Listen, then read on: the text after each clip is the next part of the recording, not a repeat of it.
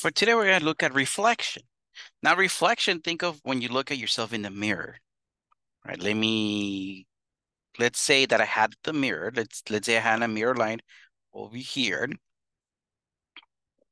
And let's say on one side of the mirror, I have the letter R. Right? We know how the letter R looks like. On the other side of the mirror, my letter R looks like this. Now, this is in English, when we speak, we call that reflection. Well, the same thing in math. We're going to call that reflection. Reflection, what it is that it seems like you go from one side of the mirror to the other side. Right? Look, if you look at yourself in a mirror, it seems like you are also on the other side, right? Like your room expand, like it gets bigger, and you are on the other side. Interesting part of reflection. Interesting part of reflection is that the distances remain the same. So if you look at yourself in the mirror and you're pretty close to the mirror, like your distance is not that big, you're close to the mirror, it seems like you're close on the other side. But now if you're far away from your mirror, it looks like you're also far away on the other side. Distances remain the same. So a couple of things we're gonna do. There are special cases, and we're gonna look at some special cases. There's 4 of them. We can reflect across the x-axis, across the y-axis, across the y equals x line, and across the y equals negative x line. All right, we're going to reflect across those. Now, those lines that I gave you, the x-axis, the y-axis, the y equals x, or the y equals negative x, we're going to call that the mirror line. When we reflect across the x-axis, look at my instructions here. It says xy becomes x negative y. So all we do, we change the sign on the y value. So I'm not saying you make it negative. I'm saying you change the sign. If the y was positive to begin with, but then yeah, you make it negative. But if y was negative to begin with, then you switch it to positive. So all I'm gonna do, I'm gonna change the sign on the y value. When I reflect across the y-axis, I see my instructions here. It says xy become negative xy. So I'm gonna switch the value on the x. When I reflect across the y equals x line, if I look at this instruction, it says xy become yx. So x and y, they just switch places. Those two numbers switch. I'm not gonna switch signs. They're just gonna switch places. xy become yx. And lastly, reflection across the y equals negative x line, xy becomes negative y, negative x. Now, if this looks like it sounds like mumbo jumbo, we're gonna take a look at a couple examples, and that should make a little more sense then. Now, I'm not gonna be coming back to this image a lot, right? You guys have it on your notes. So when I say from now on, I'm gonna say according to the formula on our notes, this is what I'm referring to. Okay, these are special cases. We're gonna be dealing with cases that are not special. Now, when the cases are not special, we have to have the graph, and I'm just gonna count the distance. Remember I said that on reflection, distances remained the same. If you're close to the mirror on one side, you're close to the mirror on the other side. If you're far from the mirror on one side, then you're gonna be far on the other side as well. Except I want to make more sense when I explain here. So let's take a look at our reflection. Let's take a look at number 44. I'm going to graph the image of the figure using the transformation given. Now, this is not a special case. I know you guys might be looking at, well, there's the thing that says reflection across y equals negative x, and then here I have reflection across y equals negative 1. Well, they're different, right? X is not 1, so it is not the same. Now, this is not a special case, so I'm going to count the distance. So I got to think, what's the line y equals negative 1? So let me think of my mirror line. I know the x-axis. So let me take a look at the x-axis. I know their name for the x-axis is the line y equals 0. Notice I switched the letter from x to y. So I know the x-axis. Another name for the x-axis is the line y equals 0. The reason why I will call it y equals 0 because any point on that line, the y value is 0. So that's why we call it y equals 0. So the line y equals -1 should look like the like the x-axis, but because it's -1, I'm gonna have it 1 below. So this red, this is my line y equals -1. If it was a positive number, let's say y equals 3, y equals 5, y equals 2, right? Y equals a positive value, my line should be above the x-axis. But now this one, because it's y equals a negative number, it is below the x-axis, right? You guys learned how to graph this last year in Algebra 1. Okay, so I have the mirror line. Now, what I'm going to do to reflect my triangle here, to be able to reflect this, I'm just going to count the distance to the mirror line. So I'm going to count each of my vertices, so each of my corners. I'm going to count the distance to the mirror line, and the distance should remain the same on the other side. What I mean with that is, let's take a look at the point F. Count the spaces from F to the mirror line. So it should be what? 1, 2, 3 spaces. So now count 3 spaces on the other side. So I should get that my point F prime, it's right here. Remember I said when we don't have a special case, right? The formulas on our notes on question number 35, those are for special cases only. When we don't have a special case, I have to count the distance. Okay, now let's take a look at point H. Count the distance from point H to the mirror line. So I'm gonna count, let's see, there's 1, 2, 3 spaces. So count 3 spaces on the other side, and that should give me the point H prime. Now let me take a look at my point G. Okay, 1, 2, 3, 4 spaces. So count 4 spaces on the other side, and that's gonna give me the point G prime. I connect my points there. Now notice how the triangle looks like it flipped. Same thing happens on mirrors. Remember I was mentioning the letter R. Remember how I said that it flipped? Okay. So that's not that bad. Let's take a look at question number 45. I'm going to reflect across the line x equals -1. Okay. So I'm going to be looking at the y-axis, right? When x equals a number, I look at the y-axis. Because the y-axis, another name that the y-axis has is the line x equals 0. So if x equals something, like in this case, x equals a -1, my line should look like the y-axis. So it should be going up and down. If x equals a positive number, my line should be to the right of the y-axis. If x equals a negative number, my line should be to the left of the y-axis. So in this case, my line is x equals -1. It's going to be 1 space to the left. So this line is my mirror line. The mirror line is very, very important. Okay, so now let me count the distance because this is not a special case. Let me count the distance. So from each of my points to the mirror line. So I'm looking at my point F. Count the distance from point F to the mirror line. It's 1, 2 spaces. So I'm gonna count 2 spaces on the other side. And that gives me my point F prime. Let's take a look at point G. I'm gonna count the spaces. There's 1, 2, 3. So let me count 3 spaces on the other side. And that gives me my point G prime. Now my point E is on the line, right on the mirror line.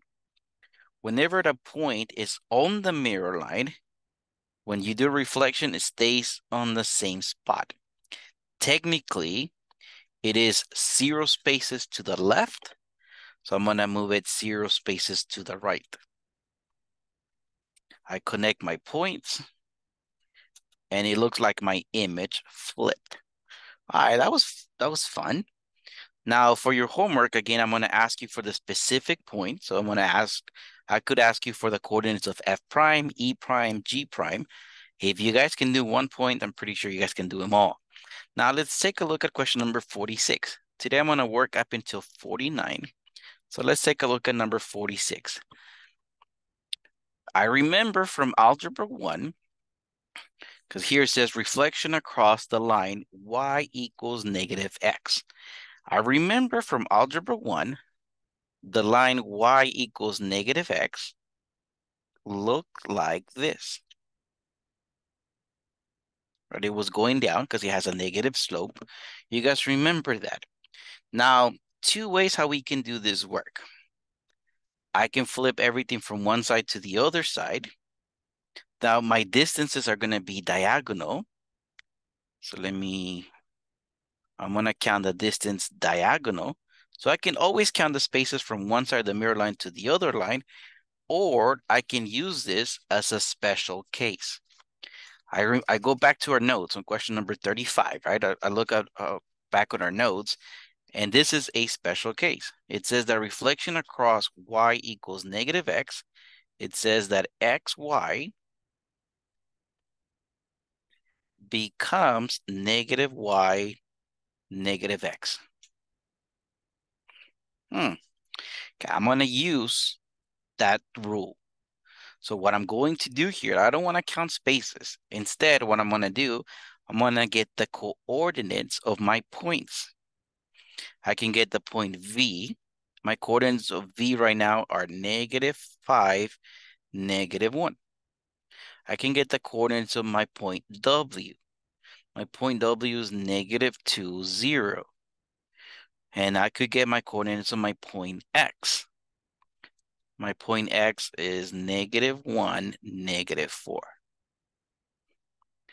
Okay, so now looking at the rule, it says xy become -y, -x. So 2 things I'm going to do. I'm going to flip my numbers, right? X and Y value, they get swapped. And then my sign on the Y, my sign on the X, switch. So my coordinates of V prime are going to be +1, +5. Notice how X and Y switch places. And then notice how I change the signs on both. Nice. Okay, so now let's take a look at W. W prime. Okay, so I know they have to switch.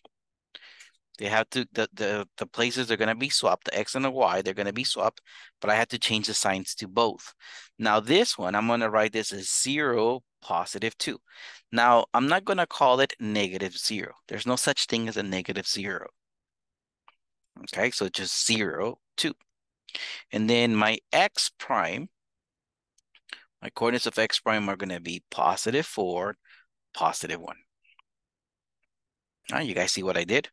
So if in your homework, I'm just going to ask you guys for the coordinates of a specific point. There you go. You guys have them. Just for fun, let me graph these.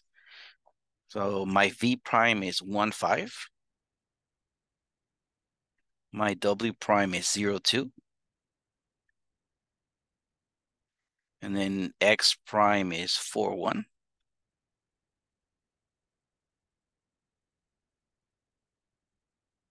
Do you guys see how it looks when it flips? Pretty cool, huh? Now let's take a look at number 47. I said I'm working up into 49. We're going to do reflection across the x-axis. Now this is a special case. One thing I can do is I could look at the mirror line.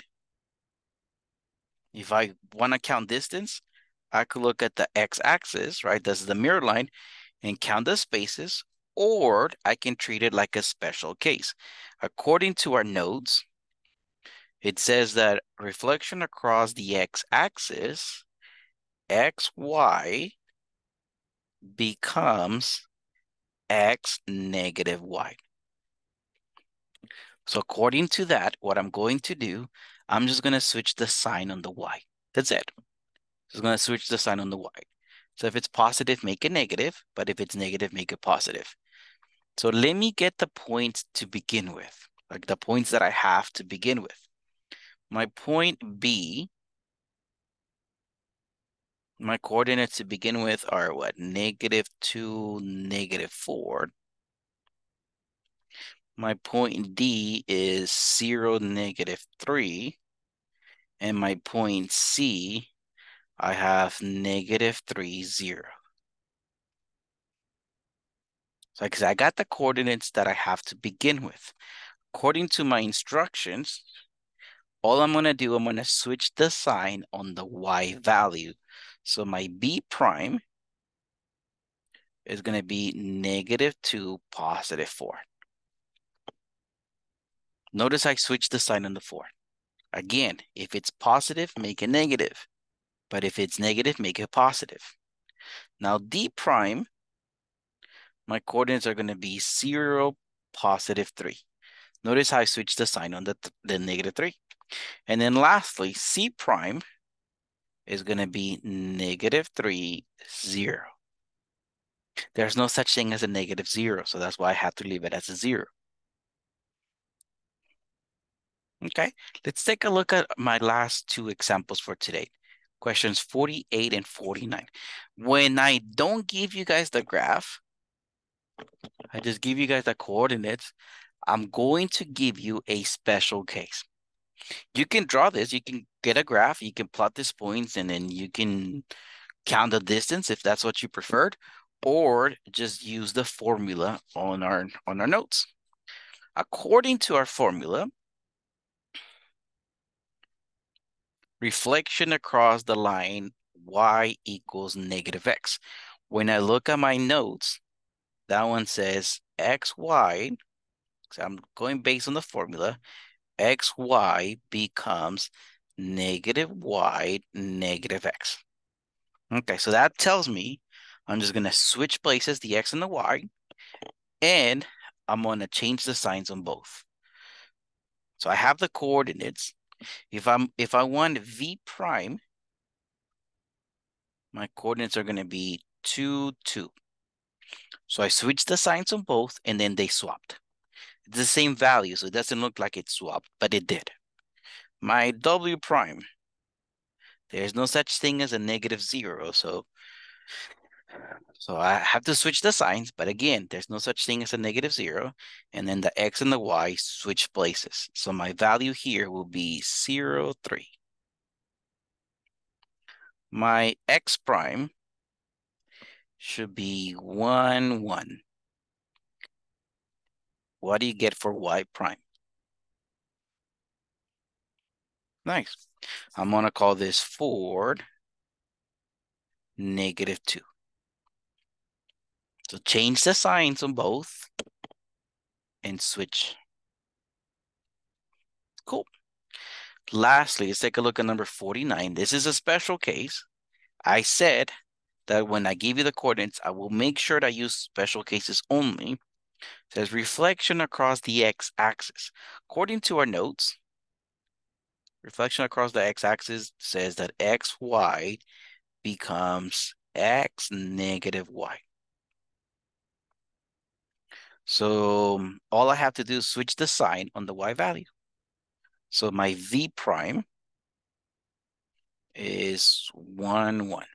Notice I switched the sign on the y value. My w prime is 2, -2. Right, I switched the sign on the y value. My x prime is 4, -1. Again, switch the sign on the y value. Not doing anything to my x value. Now, what do you get for y prime?